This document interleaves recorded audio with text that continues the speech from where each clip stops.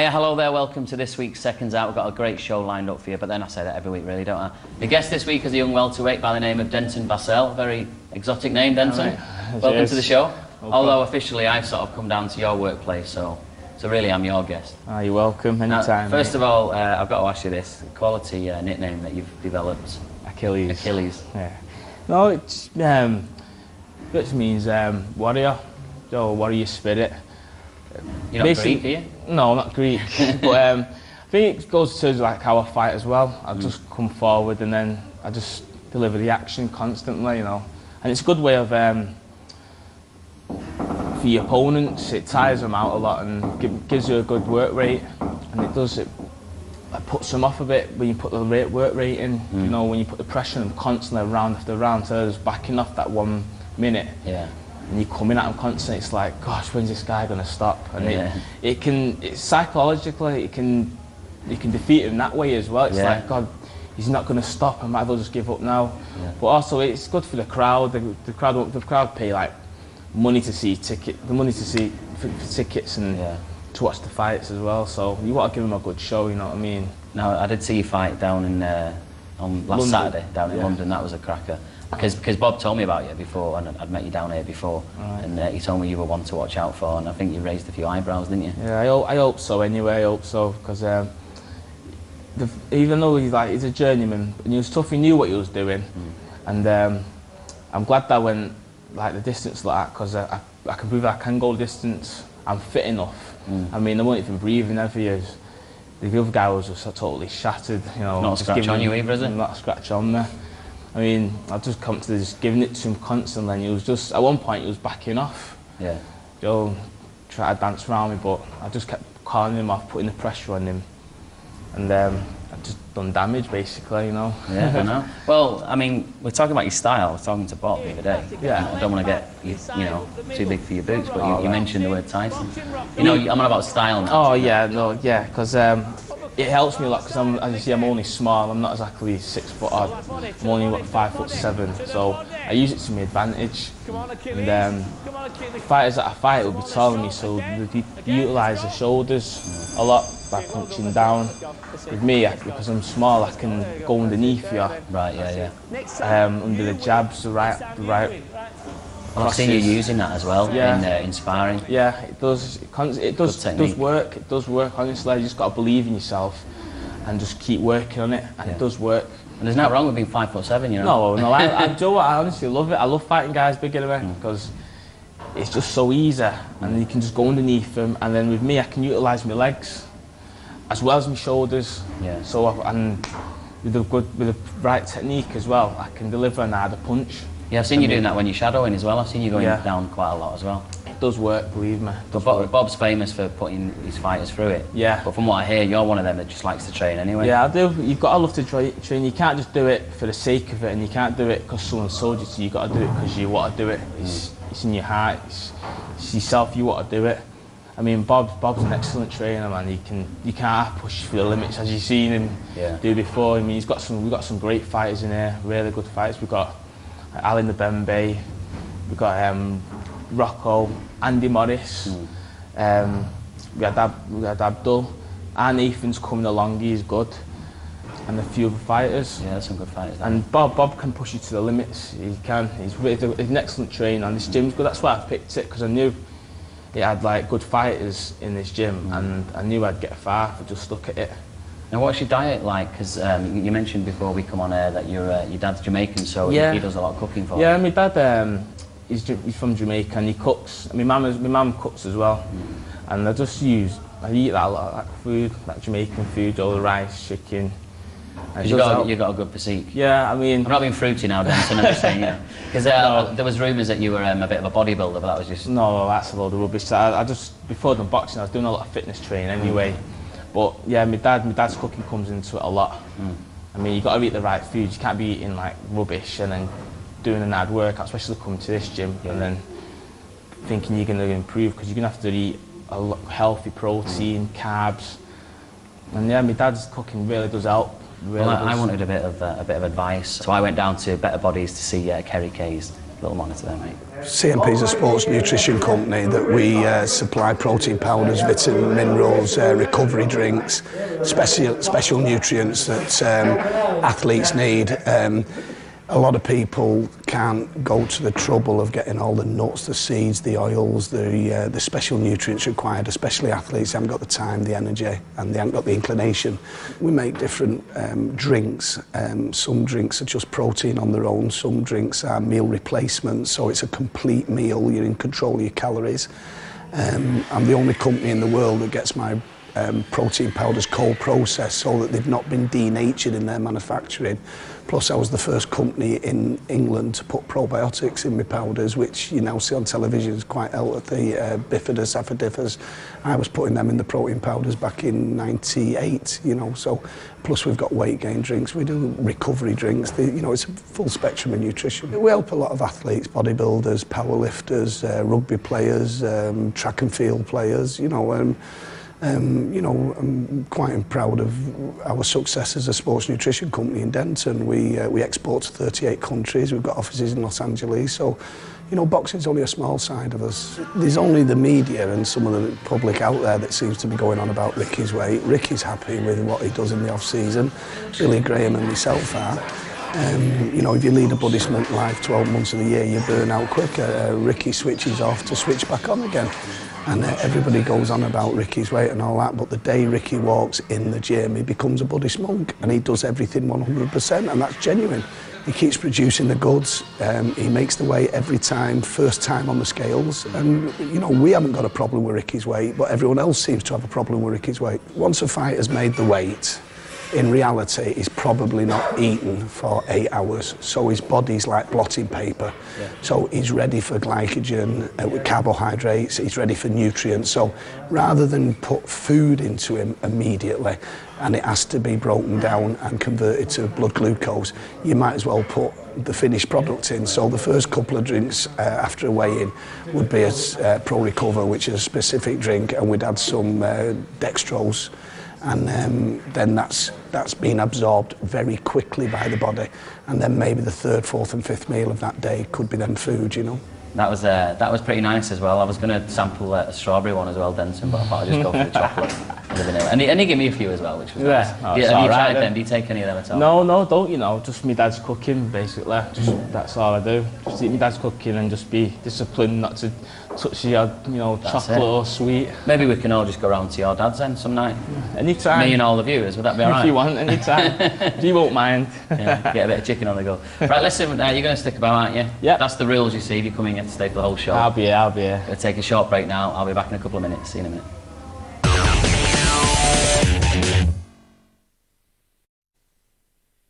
Welcome back to part 2 of Seconds Out. My guest this week is a young welterweight. You don't mind me saying young, do you? No, I don't mind at all. I'm old fogey now. What are you now, 22 is it? 22, yeah. 22, and what are the plans now? You had a good win last week. Yeah, what's next for you? A good win.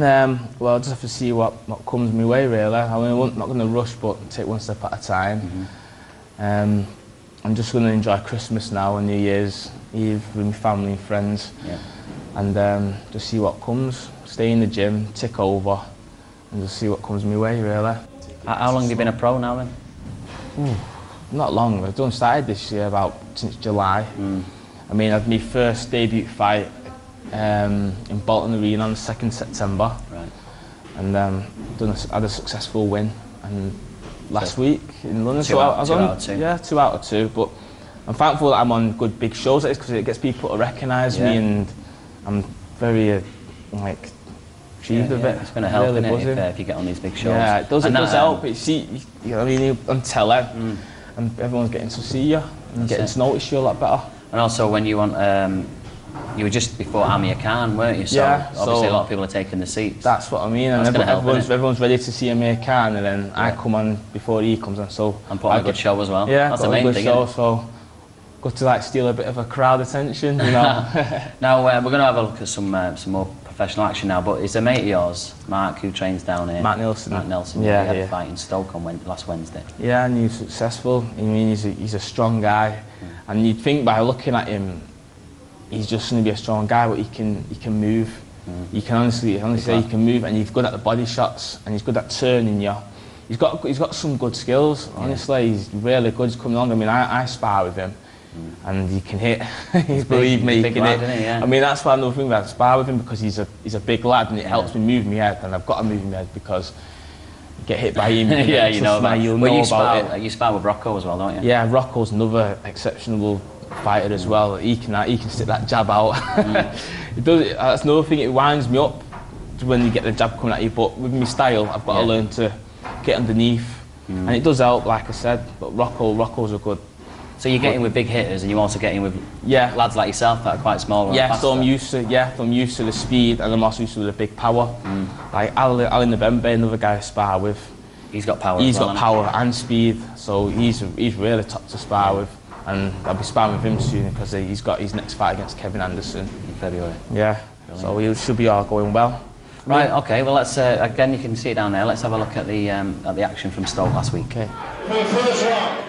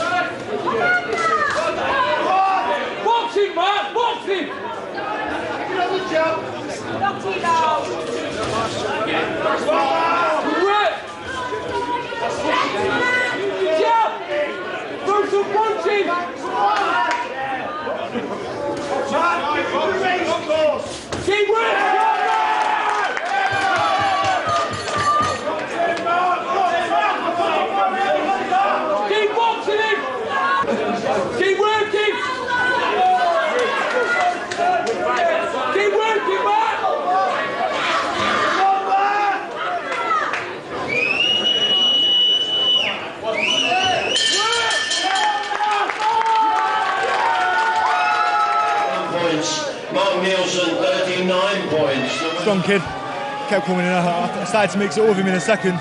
Should have kept on my boxing and boxed him. I think I did that in the last 2 rounds anyway. For the second one, he come forward, caught me with a few. I boxed the wrong fight for him, but got there in the end, like you said. You had a lovely shot in one of the earlier rounds. It must have hurt him. I don't know. Good few jabs as well. Yeah. That's what we've been working on in the gym, and that's what we did. Good shouts from the crowd as well. You've yeah, got a lot good of family crowd and friends. Yeah, they've got good following. I mean, good following here, Mr. Wally Dixon Wally Dixon here, promoter. Let me tell you, he's only had 2 fights, and after this fight, you know, he's doing well. Are you happy with it tonight, Wally? Yeah, there was a little bit of things that was wrong, but we'll get them all right with Bob. Good work rate though. You know, his game is a talent, isn't it? You can't say no more for the kid. Yeah, like I said, it's a good win. Big hitter. You can feel it too. It hurts. He's a strong. I know. Yeah, I'll take your word for that. I ain't gonna find out. I enjoy it. I love sparring him though. It's top. It makes you move. Well, what weight is he then? Because he's. I think he's a light heavyweight. He's a light heavyweight. Is that the norm for you to get in with these? Well, types? not really, but I just like I want that because I want to train. To be honest, I want to be the best. I want to be the best fighter. So I want the training to be so hard. Yeah. And it's helping me move. You get jumping in the ring with an heavyweight, you're gonna think, move your head. You know what I mean? Definitely. So I'm moving my head and I do well. You obviously know Wally as well, the promoter who Wally looks Dixon. after. Yeah, Wally Dixon. He's an alright guy. I caught up with him last week and he's got some unbelievable stories and brilliant memorabilia. Here he is. Right, Wally, you're one of the names that pops up quite a lot. You've been mentioned on the show a fair bit because you're a local promoter, is that right? It is, yeah. You got a few lads on your books. Who have you got exactly? Johnny Roccorsey, Mark Nilsen, and an heavyweight called Matthew Ellis. All right, are they all at Bob Shannon's gym? No, two's at Bob's and one's in Blackpool. So you started putting on dinners. I mean, well, I know I've come down and filmed a couple of them. And how does it come about? What made you come up with that sort of idea? Well, other folk was doing it, so we thought, well, we might as well have a go. So what we did, we just went and seen the agents and started booking them and started selling the tickets, and from there it just escalated the way it has done. And you've had some just huge names looking around the office. You can see what sort of people you've had over here. A lot of American. Yeah, players. Larry Holmes we had over. Yeah. About 2.5, nearly 3 years ago. Really? Joe Fraser just recent. Tribute to Mohamed Ali when we brought Spinks and all them over. Right. Next year we're hoping to get Marvin Hagler, Roberto Duran, Lennox Lewis, you know, and just keep going on that way, so we can get. That's absolutely amazing, and names you've just rattled off then. Yeah, we've had a lot of the other names, haven't we? Yeah. You know, like Larry Holmes might be coming back on the scene in March, so we might get Larry Holmes again. Who's been your favourite so far that you brought over here? There's been a few of them really, but the best was Mike, innit, Mike Tyson. And we've got him again now on Friday at the Baby Grand, opening that, and also again at the Baby Grand on Saturday. The tickets are £200 each. That includes a champagne reception and a photograph took with Mike. There's also cabaret on, like we build it, the Christmas Bonanza, and I think that's what it'll be. So that's pretty exciting, bringing Mike Tyson to Manchester. Smashing do, yeah. And the dues are only small, there's only 200 people at these dues, not like the other dues when it happened. And there were 600 and 800 people there. With the 200 it'll be more intimate. They'll all get a photograph. And it should be a good night with all the cabaret and everything that we've got on. So what's next? What's next in the pipeline then in the new year for Wally Dixon Promotions? The next in the pipeline now is to get a big name again and start off in back end of February. Also there's some open boxing we've got on, and also some dinner shows, boxing dinner shows to start next year, because we're going to start doing them at the Piccadilly. The Piccadilly never had the OK to put the British Boxing Board of Control boxing on. They did it years and years ago with Nat Basso and Jack Trickett and all them, and then since then no one's ever minded with it. So now we've been to them and got it all sorted, so that next year we can start now doing that by putting shows on. So we'll be doing dinner shows with the celebrities, and we'll also be doing the dinner shows with boxing on, say 4 fights on.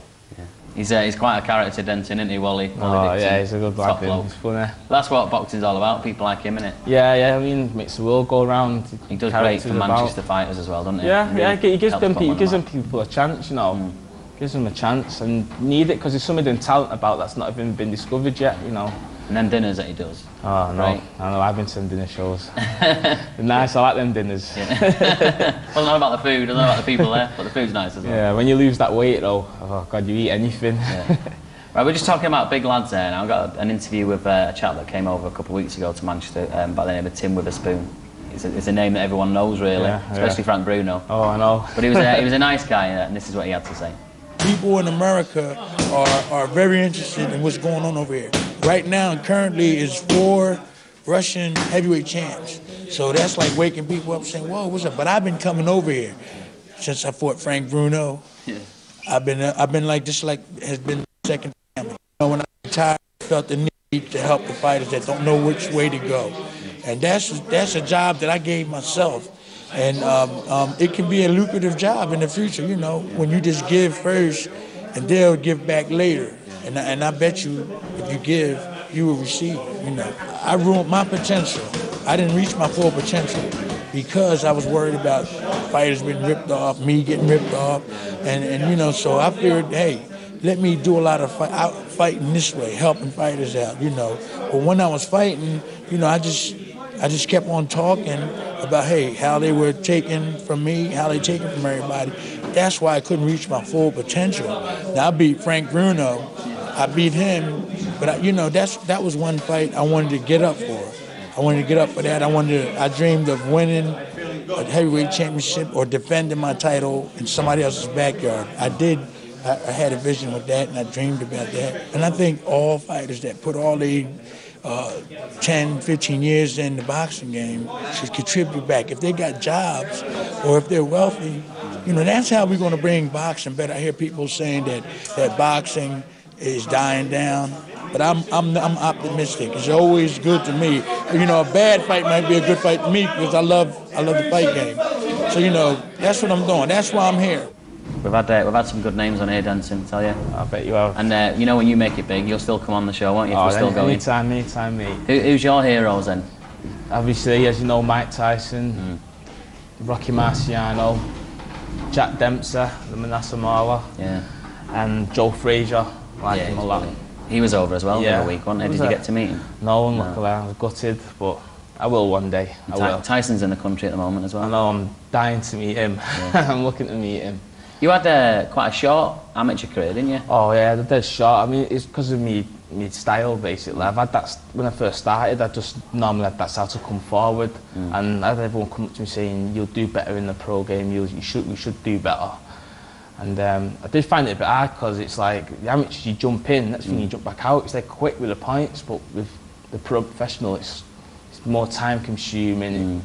You pick your shots, and the body shots count as well in the pro game. Yeah. But like with the amateur, I'm thankful for Jimmy Lewis and Lee Haynes to give me that chance in the amateur game. Sorry. Yeah. And to tell them thanks as well for bringing me on. Well, I hope your career carries on to go as well as it started anyway. And from what I hear, I think you're going to be top stuff soon. I hope so. Fingers crossed. And good luck with your next fight. And thanks for coming on the show, Denton. Nice one, mate. All the best. Right, that's all we've got time for now. I'll see you again next week with more top stars from the local boxing scene. See you soon.